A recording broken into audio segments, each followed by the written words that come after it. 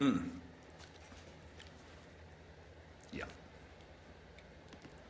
Okay, man. Y'all. So like, I have no idea. I'm experimenting right now. So if I'm doing this wrong, I am not gonna know it because I've been doing this with the, and I've been doing this Facebook Live thing in the selfie mode, and I'm trying to refresh my page, hoping, I guess I should have experimented with this early, but I figured, you know, hey, might as well go ahead and try to start experimenting right now. Okay, looks like I got an image happening, and I don't really know if I'm centered or not. I don't know how much headroom I got or whatever, but I think I may have something going on here. Is it looking okay? Are we looking all right? Am I squared? Am I centered and stuff? Do I look fine? So check this out. I didn't have any coffee left over, but I did have some decaf. Now, I love coffee, so I have decaf coffee for like later on in the evening, right? And, you know, because when I just want to have that coffee flavor, you know, I just, you know, have a little decaf. But, you know, when it's before 6, you know, right at 6, you know, I usually don't do decaf, you know, right at 6. But that was all I had because I drank all my other stuff and I didn't boogie on down to the store and get some more. So like, you know, smoking, Freudian slip there. Drinking coffee is, you know, drinking decaf coffee is like, you know, smoking cigarette butts. You know, when you really want to have coffee and all there is like a decaf coffee. And so I'm drinking decaf right now. But what I did was I had some caffeinated tea. So I brewed some like caffeinated tea and I put some of my decaf coffee in there. And so I'm kind of like drinking this, you know, kind of concoction, this compensated concoction of caffeinated tea and decaf coffee. We'll see how it works in a little bit. All right. So, okay, so I'm gonna check out the feed real quick just to make sure I'm squared up because I can't totally tell, you know, it's doing it like in real time. So if I miss you, if I don't say anything, it's not because I'm not paying attention or anything like that. I'm not totally confident how this feed is working, so I can't really. Is it feeding right now? Oh, come on, now David, give me a break. Give me a break. I know you decaf, but it's doing the trick. I'm desperate. All right. Thank you guys for showing up. Let's get this trip going. Oh, before I get started, so YouTube sent me another you know, they send me these emails telling me that they're not monetizing my videos. You know, it's like they want to rub it in. We're not going to monetize your videos. We hate you. You know, so they keep sending me emails. We're not going to monetize your videos. And so I emailed. And when they send me these emails, they send them to me from different addresses, right? So they send me the email, we're not going to, you know, monetize such and such a video. And, you know, so I write YouTube back. And I'm like, oh, I'm sorry, you're not going to monetize my video. What's the matter? Do I not, you know, curse enough? Do I not call women the B word enough? Do I not use the N word enough? Am I not profane enough? Am I not objectifying women enough? And not giving myself the license to do that by promoting the murder of the unborn? Is that why you guys won't monetize my videos? Is it because I'm not promoting homosexuality enough? Am I not showing enough nudity in my videos or something like that? Is that why you guys aren't monetizing my videos? Because you can go on YouTube and you can see them monetizing videos with all this stuff. They're promoting drugs. They're just objectifying women. And they're saying all these lewd and crude and nasty things. And they monetize their videos. You know, there's even videos out there where you can see nudity. There's videos where they show nudity. And they still monetize those videos. And a lot of these videos don't even belong to the person who uploaded them. And they'll still monetize those videos. But my videos, they won't monetize. So I called them out on their hypocrisy.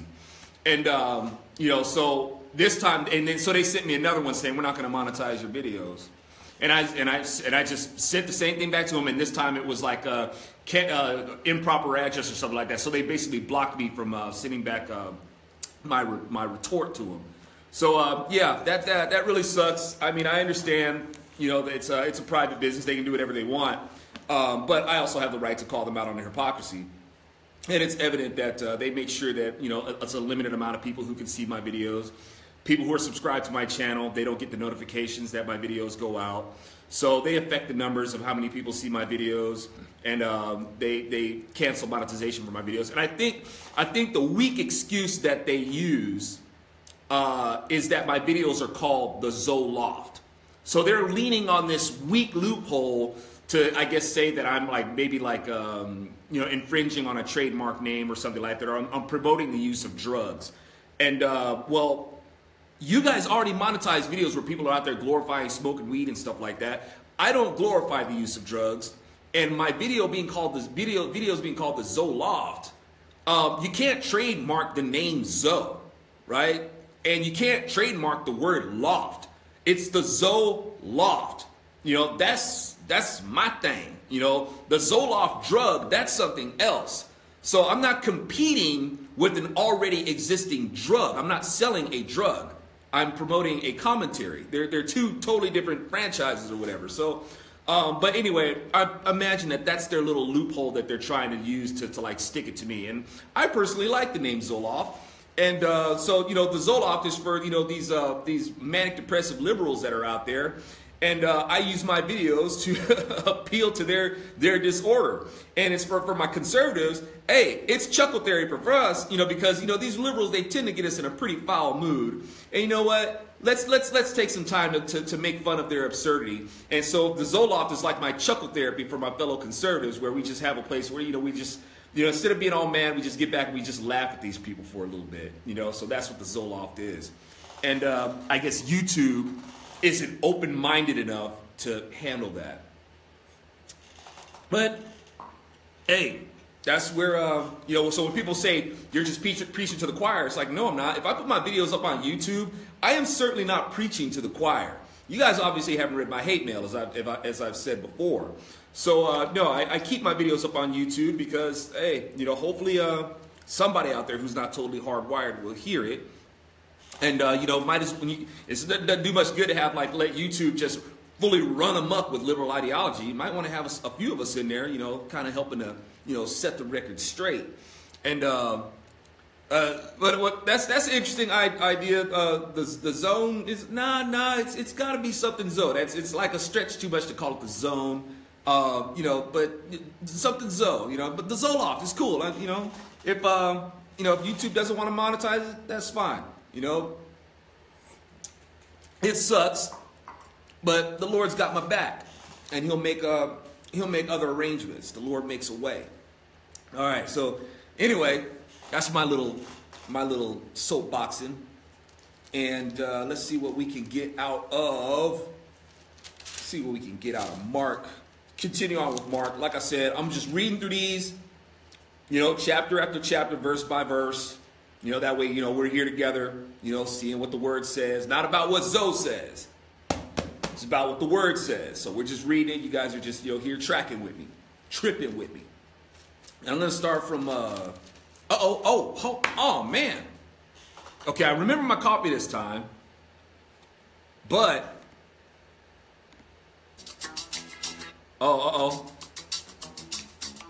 yeah. There it is.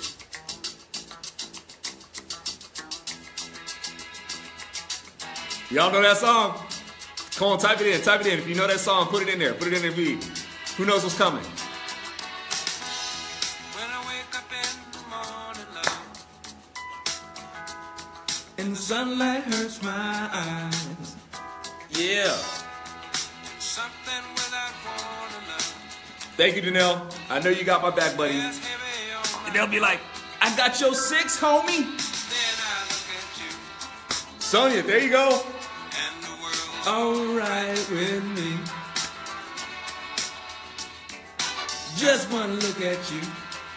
Alright, I want everybody to sing it. Even if you gotta type it in there. Like type it in there. A lovely day. Lovely day. Lovely day. Lovely day. Lovely day. Lovely day. Lovely day. That's my jam. Okay. Cut that down a little bit. Yes. Okay, I like that. The Twilight Zone. But, you know, I love it. No, because that's what I'm trying to point out, is that the liberals are trying to drag us into. So speaking of which, yeah, you're right, the Twilight Zone. And I hope you guys keep sharing the video that I made, Sinisterbia, which is made in the vein of the Twilight Zone. Make sure you catch that video. Make sure you share it, guys. It's one of my ways of pointing out that left-wing absurdity. So make sure after the video, you guys dig up my video, Sinisterbia, and keep sharing it so we can get support for it. All right. So let's see. All right, we'll start from, where am I going to start from? Okay, let's dig it from Mark 14:28. Mark 14:28. All right. But after I have been resurrected, I will go ahead of you to Galilee. Right there. Let's freeze right there really quick. Okay, I will go ahead of you to Galilee. Jesus hit them with like a secret password. He hit them with a code word.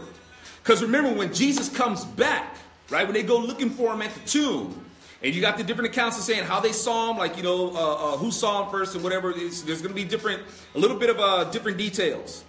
But one of the details that Jesus says, he says, go and tell them that I'll meet them in Galilee. Right? This is heavy because Jesus is letting them, he says, but after I have resurrected, I will go ahead of you to Galilee.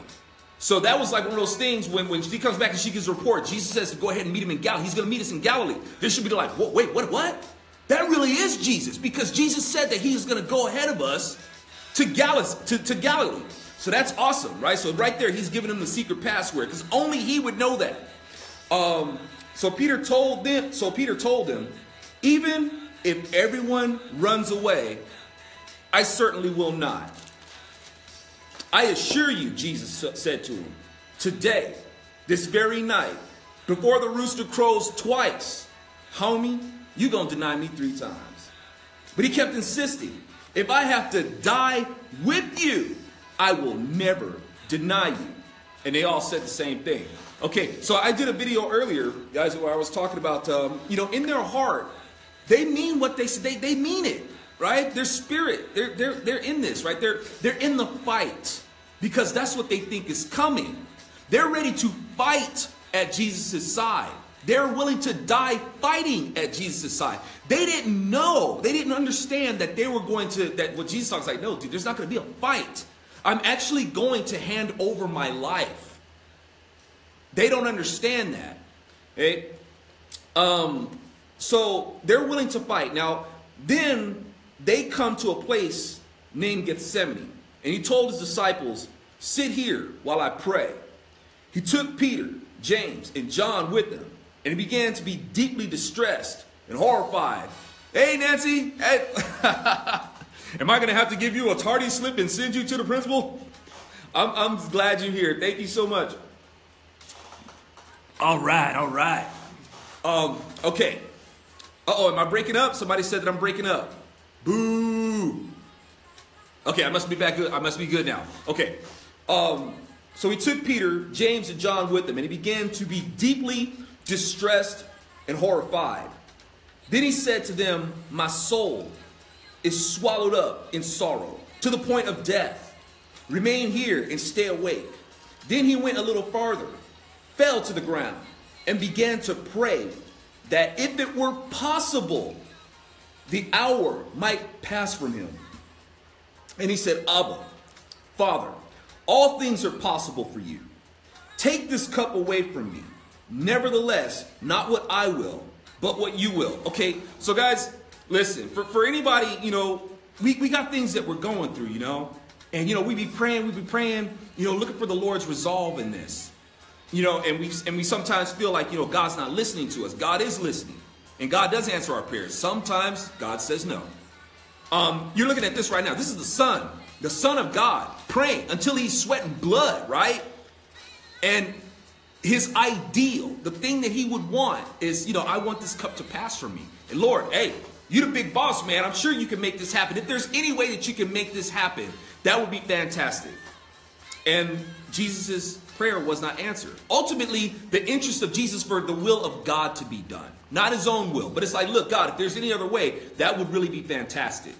And so even in this instance, God said no. So don't feel like, that God is going to answer all of our prayers according to our ideals. Okay? That doesn't mean that God loves us any less. The thing is that we are born in a sinful world. Evil is our neighbor. Rotten things are going to happen. You know, it sucks, but if these things didn't happen, well, this would be heaven now, wouldn't it? But this ain't heaven. This is earth. This is the earth is in a cursed state. The Lord has promised us that He will be there on the other side waiting for us, or He will help to lead us through and give us the endurance to go through this world. But we're gonna have there's gonna be some bumpy times.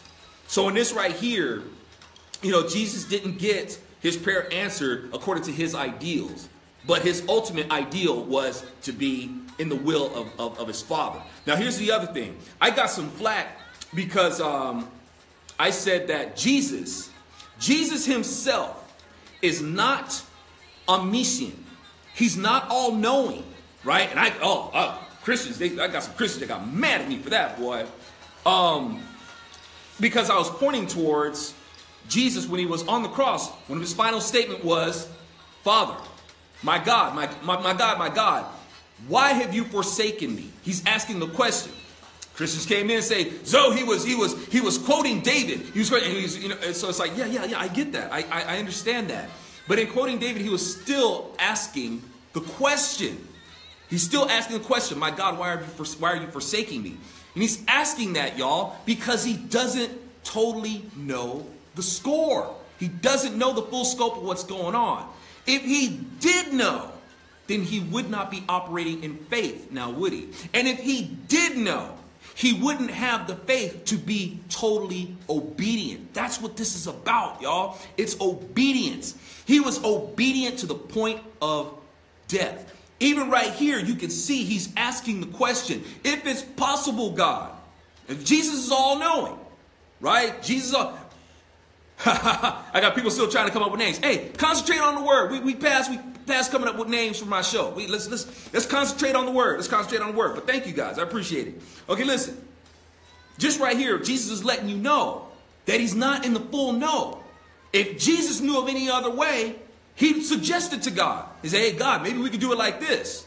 But Jesus is not fully in the know, showing that Jesus is totally obedient. If Jesus was fully in the know, there wouldn't be a point of faith, right? Would there? There would be no point of obedience. So I hope, you know, folks will understand that. That's what makes Jesus so super awesome. That's what makes Him a man's man. That's what makes Him the King of Kings. Because He did have this state of vulnerability, but despite that, He says, I'm moving forward. I'm yours, Lord. Right? Why have you forsaken me? But into your hands I commit my spirit. Meaning that I don't fully understand this, God. I don't fully get it. But you know what? I'm all yours. I'm fully committed to what it is that you're doing, even if I don't fully understand it. So Jesus Himself had to sacrifice His omniscience to be totally obedient in faith. All right? So it's telling you right here, telling you in the scriptures right here. Then He went a little farther, fell to the ground, and began to pray that if it were possible, okay, we read that, all things are possible for you. Take this cup from me. Nevertheless, not what I will, but what you will. What's up, Matthew? You in there? Okay, then He came and found them sleeping. Simon, man, get up, dude. Why are you sleeping? He asked Peter, couldn't you stay awake just for 1 hour, man? Hey, look here. You need some coffee, right? You need some coffee, Peter? Stay awake, man. Okay. Because you know, it's be tripping, man. If you fall asleep on your watch. Don't fall asleep on your watch. He asked Peter, couldn't you stay awake for 1 hour? Stay awake and pray so that you won't enter into temptation. Okay? Jesus is letting him know, dude, right? You gotta keep your integrity, man, because temptation is gonna come upon you and you're gonna fall into it. And we're gonna see that in just a little bit. The spirit is willing, but the flesh is weak. Actually, no, I'm going to touch on that right now because you know me, I'll forget. Okay. The temptation that is going to fall on Peter is to run. Now, once again, Peter means it. It's like, look, man, I'm ready to die with you, man. But Peter thought that there was going to be a fight. Peter's ready for the war. Peter is not ready to just give over his life, just walk into the hands of and to be slaughtered. That's not what Peter's looking to do. He thinks that he's following Jesus into a fight. Now, when the temptation to run hits Peter, Peter is going to give into temptation and he's going to run. He's going to think about his own life. But he wants to fight. And since there's not going to be a fight, he's going to run. And Jesus lets him know right here. Then he came and found them sleeping. The spirit, he tells them, the spirit is willing. I know your spirit is willing, Peter, but your flesh is weak, and you're gonna get scared because you're not gonna be able to fight, and you're gonna run. Once again, he went away and prayed, saying the same thing. And he came again and found them sleeping because they could not keep their eyes open. They did not know. They didn't know what to say to him. It's like, dang, Jesus, I don't know what to say, man. I'm just really sleepy, bro.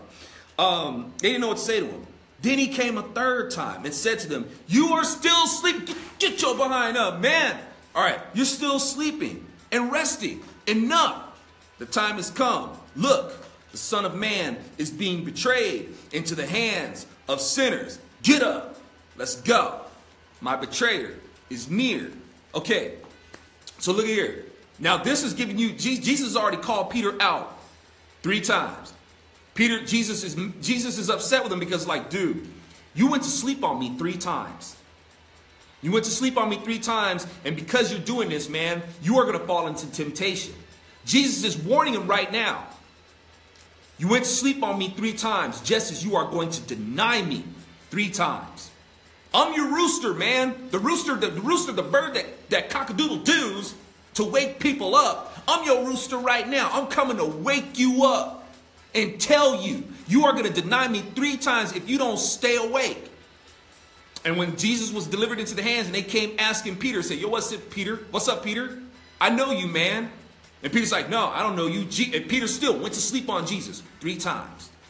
Hey, so he denied Jesus 3 times. And Jesus was giving him a picture of that before they even got started.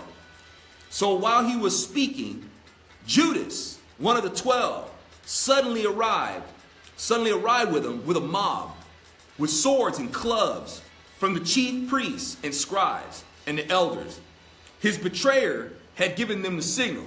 Oh, just really quick. What's up, y'all? Hey, I see some more people coming in. Thank you guys. How you doing, Nancy, Kristen, Linda, Doug? What's up? Okay. They came with clubs from the chief priests, the scribes, and the elders. His betrayer had given them a signal. The one I kiss, he said, he's the one. Arrest him and take him away under guard. So now one would ask, okay, now Jesus, now once again, we already covered that, Jesus is sacrificed some of his omniscience. Jesus still knows human behavior. Now one would ask, it's like, if Jesus is so smart, why would he pick people who would betray him? Why would he do that? That doesn't make any sense. That doesn't sound like a really smart guy. You guys, who does Jesus really have to pick from? We're all imperfect. We're all inherently wicked people. All of us. Okay? So Jesus he probably picked the 12 people who were the least likely to screw him over. Okay? But no matter who Jesus picked, he's going to pick 12 people and at least one of them is going to screw him over because that's the world, y'all. That's who we are. So Jesus it was inevitable for him to have a betrayer in his midst. And that one happened to be Judas. So it's not that Jesus isn't, smart enough to know who he's going to pick. It's just, that's just what we are, guys. We kind of suck, and it's just chances were, the odds are is that Jesus was going to end up picking somebody that was going to betray him. And Judas, one would also ask, well, did Judas operate on his free will because the devil got into him? Well, the devil didn't really get Judas to do anything that wasn't already in his heart. The devil just capitalized on what was in Judas's heart. So Judas was already self-righteous. Remember how we were talking about how Judas was coveting somebody else's wealth? Judas was already a thief. He was stealing from the treasury. But he was also assuming to be more righteous than Jesus because he's trying to tell somebody else, hey, we could have spent that money, all that perfume that she's pouring on your head and stuff, we could have spent that money and gave it to the poor. So Judas, like a Democrat, is coveting somebody else's wealth and already trying to dictate to what somebody else is going to do with their wealth. Democrats have a Judas mentality, by the way. And I mentioned that to y'all before. So Jesus is like, you need to leave her alone. Right? What she does is that's her business. And she's doing something nice for me, because I'm about to do something real nice for all of y'all. So that, just to kind of, put it in a nutshell, Judas wasn't operating totally outside of his free will. He was already a wicked person. The devil just capitalized on it. All right, so now we came up and said, the one I kiss, that's him. Now, I've heard a pastor make a very interesting point about that. The Bible says that Jesus wasn't in particularly, it'll tell you in the scriptures that he's not particularly, this amazing person to look at. He's not somebody that you would look at and say, wow, that person should be king. He wasn't a stunning figure. I imagine he was probably had some, yoked up a little bit since he's a carpenter and stuff like that, did a lot of traveling and things, but it wasn't like he was like this amazing person to behold where you're like saying, wow, he looks like royalty. So Judas actually had to, point him out. He had to go up to him and say, hey, Rabbi, what's up, bro? Give me some love, sugar, right? And that's how they knew who he was, because other than that, they wouldn't have figured Jesus, this guy is the king. So, so from there, that's my new nervous tick. Instead of going, oh wait, oh no, I thought about it. Did I do it? Have I said right yet? Never mind. I'm trying to get it out of my head. Okay, so when he came right up to him and said, Rabbi, kissed him. Then they took hold of him and arrested him. And one of those who stood by drew his sword. That was Peter. Stood by, drew his sword, struck the high priest's slave, and cut off his ear. Like I said, y'all, Peter's ready to fight. That wasn't no willy-nilly, and cut off this dude's ear. Okay, that was a skillful stroke. Peter could throw down, right? He was good with the sword. That's why he pulled it out and whacked off this dude's ear. That's good aim. He was a skilled warrior. And Jesus knew he was going to do it. Because if Jesus didn't know it, Jesus could have told us, like, dude, don't bring your weapons. But Jesus wanted his men. He wants us to be armed and ready, right? Armed and ready, but not looking for a fight, but looking to protect what we're blessed with. That's the difference. Okay? So now Jesus goes off and ganks this dude in the ear, right? But Jesus said to them, have you come out with swords and clubs as though I was a criminal to capture me? Every day when I was among you teaching in the temple complex and you didn't arrest me, but the scriptures must be fulfilled. They then all deserted him and ran away. Now a certain young man, having linen cloths wrapped around his naked body, was following him. They caught him. But he left the linen cloth behind and ran away butt naked. Okay, this reminds me like an episode of Cops or something like that, where you got some dude is like trying to streak or something like that. The cops are trying to get a hold of him and grab him like that. He's like, no, get off me, stop it, and just runs away down the street, just naked, just butt naked, just running down the street. And that was this dude, probably Mark. Right? Some scholars speculate that it was probably Mark who made this account, who was following the whole thing and then recorded it. But I just imagine that to be a somewhat funny scene. Okay, now let's back up a little bit. Now, just as I had said earlier, I've said before that in the last one about Jesus not drinking the wine. He can't drink the wine because it's Passover wine. And, being that it's Passover wine, he can't drink it because if he drinks it, then death will pass over him. So he can't, he won't be able to do his work on the cross. Now, now as far as the war, when they come to arrest Jesus, they, like I said, they think they're going into battle. Jesus can't go into battle with them. Okay? And the reason why he can't go into battle, and just really quick, before I go on, my feed looks like it's kind of stopped. If somebody could type in really quick that my feed is still going, that I still got a connection, that would be great. I'll just wait a second to see if somebody types that in, because it looks like my feed is stopped.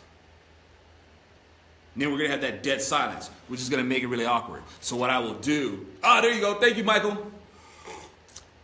I was going to just sip really loud to fill in the dead air space. All right. Okay, so check this out. We had talked about Jesus drinking that Passover wine. Okay, here's the other thing. This is another reason why Jesus can't go into battle with them right now. He can't go into battle with them right now because Jesus, when he was at that Last Supper, and they drank, they were drinking that wine, but Jesus refrained from it, is because Jesus had taken a Nazirite vow right there. Jesus wasn't under the Nazirite vow before that because he was drinking wine before that. And remember, Jesus was also healing people, was bringing people back from the dead, right? If you're under the Nazirite vow, one, you cannot drink wine. You can't eat of the grape at all. Okay, but Jesus he did drink wine. 2, if you're under the Nazirite vow, you cannot touch the dead. You can't even be around the dead. And we know that in the early scriptures, Jesus was around the dead. He brought people back from the dead. So now at this Last Supper, Jesus takes the Nazirite vow. And one of the reasons when they bring their clubs and stuff like that, and they bring their swords, they bring their little armada to come to arrest Jesus, and Jesus got his homies with him, flanked up and strapped and ready to go, Jesus cannot commit them to war. Because if he does, well, there's going to be dead bodies all around Jesus, right? Jesus can't be among the fight because he's under the Nazirite vow. If bodies start dropping in the middle of that war, Jesus will have brought a curse on himself. So he can't commit to war. He has to hand himself over. He has to. So a war doesn't break out and he's surrounded by dead bodies, which is not permissible when you're under the Nazirite vow. Now, the other thing is, people, try to make this discrepancy about Nazareth and stuff like that. You got those who try to say that, and I'm doing research on this myself, guys. I'm not fully concluded on this. I'm still trying to find out what the deal is. You have those who say that Nazareth itself wasn't even a city until 300 years after the death of Jesus. So how could Jesus be from Nazareth? Okay, now I haven't found it yet where the counter argument to that is, but I offer you this. Jesus being a Nazarene, when they refer to Jesus or they refer to people from as a Nazarene, it's like a pejorative, right? It's like a derogatory statement when you call somebody else. So when you say Jesus from Nazareth, Nazareth isn't like a place that you would find on the map. Okay, Nazareth is kind of it's like conditions. It's like a mindset. It's like a condition of a certain area. So Jesus was from Galilee, right? He's this Galilean. But Nazareth is this place in Galilee. So, say for instance, and you'll see in the scriptures, you'll have somebody say that what good comes out of Nazareth? Ain't nothing good come out of Nazareth. And it's not like Nazareth is this town or city or anything like that. To say to somebody, it's like, nothing good comes out of Nazareth. It's like the same thing as saying, man, nothing good comes out of the ghetto, right? Nothing good comes out of the projects. Nothing, these spoiled, kids who live in their fancy neighborhoods and stuff like that. These kids from the suburbs. What good comes out of the suburbs except for spoiled, rotten kids?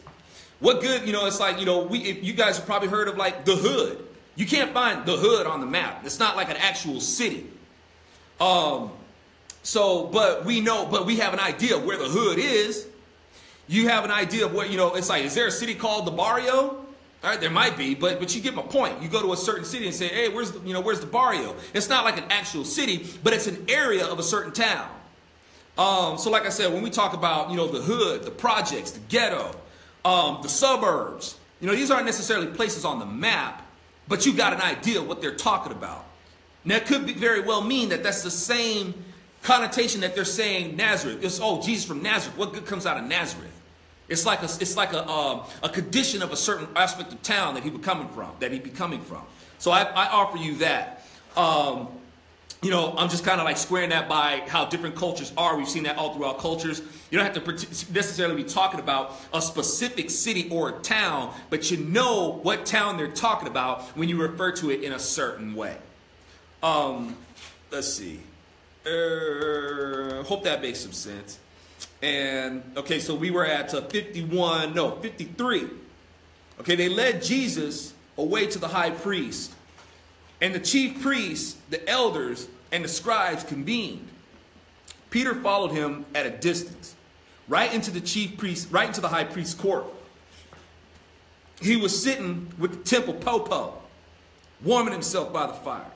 The chief priests and the whole Sanhedrin were looking for testimony against Jesus to put him to death, but they could find none. So, I mean, they know, we'll get into this in a second. They know that Jesus is an innocent man. And at some point, they're just going to say it flat out. He was an innocent guy. And they didn't want blood money on their hands. Because they knew what the deal was. Just didn't accept it. Once again, guys, demons know who Jesus is. They just don't accept his rule. And that's why Jesus says, you're like your father, the devil. The devil knows who I am. But the devil just doesn't accept my rule. And you're just like him. You guys know who I am. You just don't accept it. The chief priests and the whole Sanhedrin were looking for testimony against Jesus to put him to death. But they could find none. For many were giving false testimony against him.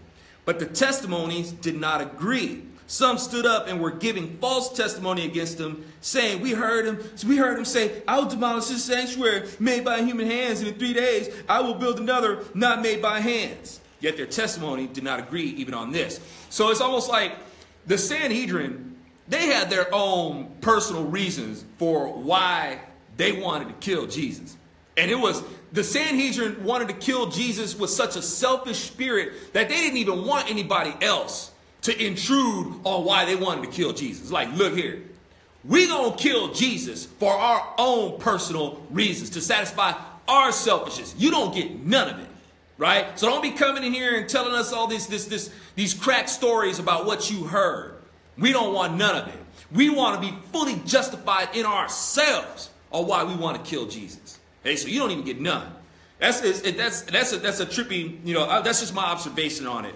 Just like you guys, they're having here, they want to kill Jesus so bad that they're having this hearing on it, but don't even want to hear anybody else's testimony. They just want to kill Jesus on their own accord. But they want to, they're so desperate to try to square it with the law so they can just be fully justified in Jesus' execution. Let's see. At 60. Then the high priest stood up before them all, and questioned Jesus. Don't you have an answer to what these men are testifying against you? But he kept silent and did not answer anything. Again, the high priest questioned him.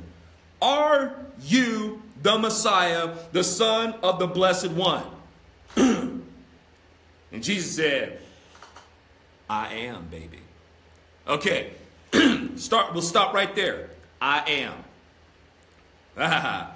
Now, for anybody trying to say that Jesus, the Bible never says that Jesus is God, and the Bible never says that Jesus is the Son of God, and Jesus himself never said that he's God, and Jesus never said that he's the Son of God. False. False. And what people who say that, one, have not read the Bible, you have not asked for the Lord's counsel, the author of the Bible, about what it says, and you have been deceived into repeating traditions of Islam. In the book of Islam, in Al-Quran, the Bible rejects Jesus as the Son of God, rejects him as God. That's the Quran talking. That's what you're repeating if you go out there saying that the Bible never says that Jesus made such a claim or anything like that. You never got that from the Bible. You got that from the Quran. They're already brainwashing you. You don't even know it. So I am. Okay, so Jesus says, I am. Okay, because that's what God refers to himself as. I am. And says, and you all of you, will see the Son of Man seated at the right hand of the power and coming with the clouds of heaven. And then the high priest tore his robes and said, why do we need witnesses? You have heard the blasphemy. What is your decision? And they all condemned him to be deserving of death. Then some began to spit on him, to blindfold him, and to beat him, saying, prophesy. Even the temple police tried to get them some, and even slapped him.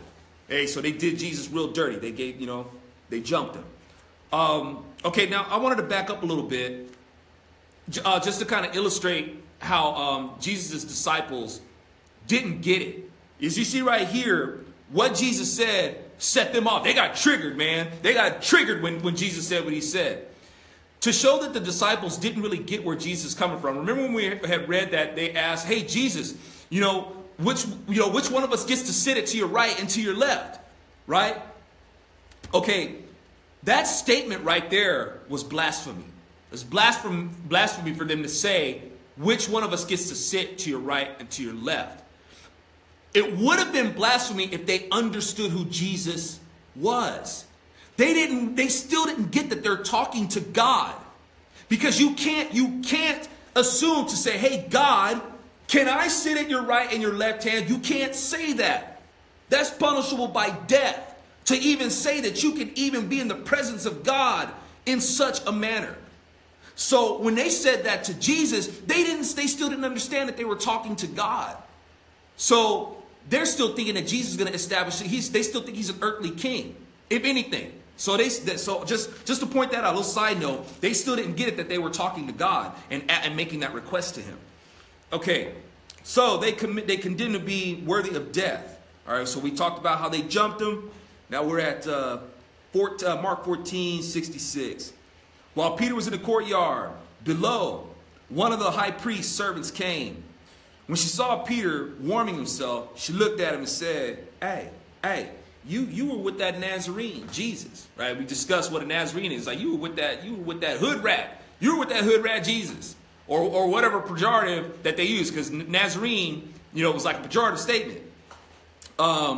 And Nazarene, by the way, it means like separated, sanctified. You're set apart. That's what the roots of the word means. It's from Nazir. So Nazarene, Nazarite, Nazareth. It's like set apart. But he denied it. I don't know what you're talking about, girl. You better leave me alone. What you talking about? Then he went out to the entryway and a rooster crowed. Oh, snap. Wait a minute. Okay. Then, when a servant saw him again, she began to tell those standing nearby, this man is one of them. But again, he denied it. After a little while, those standing there said to Peter, hey, you remember what Jesus said? You're going to give him the temptation, man. You're going to be tempted to save your own skin. And here it is. Peter, going to sleep on Jesus again. Peter again, you certainly are one of them, since you're also a Galilean. Now, remember what I was saying about Jesus being from Galilee? And Nazareth is just kind of like this, place of Galilee where the Galileans come from that people kind of frown upon. It's a condition of the area. Then he started to curse and to swear with an oath. He started to curse and swear with an oath. I don't know this man that you're talking about. Immediately, a rooster crowed a second time, and Peter remembered when Jesus had spoken the word to him. Before the rooster crows twice, you will deny me 3 times. When he thought about it, he began to weep.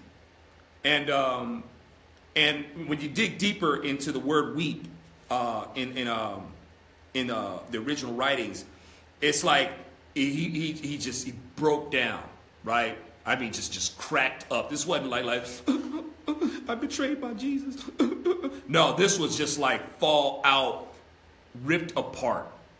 He was broken. For selling out Jesus. All right, y'all. I think let me see. So next chapter will be 15. I'm gonna pick it up from 15. All right. I hope I said something, useful and enlightening for there. And one of the reasons why I do this, y'all, is because, and I'm reading this like chapter by chapter, verse by verse, because there's too much. There's just too much of people kind of making, Jesus in their own image, And, a lot of people out there call themselves Christians. You got these candy-coated Christians out there, assuming to, kind of make Jesus out to be this figure that they want him to be, according to their ideals. And, y'all, that has to stop. Jesus was awesome. Jesus is the man. We don't have to try to make something else out of Jesus. Jesus is King of Kings. What his word says he is what his word says he is. And y'all, that is more than good enough. Okay? So I just want to do my little part and just read it, let's just read it verse by verse. Let's find out who Jesus is. Let's ask him, ask the King of Kings, show us who you are. You've given us your word. Help us to understand it. Let us dig into who you are and not try to make up some image of who you are to fit ourselves, fit our view. None of that. That's one of the problems that, that we're having, like with the church and with society and stuff like that. We're trying to make Jesus out to be something to fit us. Y'all, if we would dig on Jesus for what he says he is, oh man, the world would be a better place. And then one day, he's going to step on the scene and he's going to rule. And I hope that we're all together, man. I hope we're all together in that, when that super awesome party hits, right? When that party hits, I hope we're all there, man. I hope we're all there because we want to know Jesus for exactly who he is, not according to what we think he should be. All right, y'all. Y'all have an awesome night. God bless you. Thank you so much. Have a fantastic weekend. Thanks for chilling with me. Or should I say tripping with me?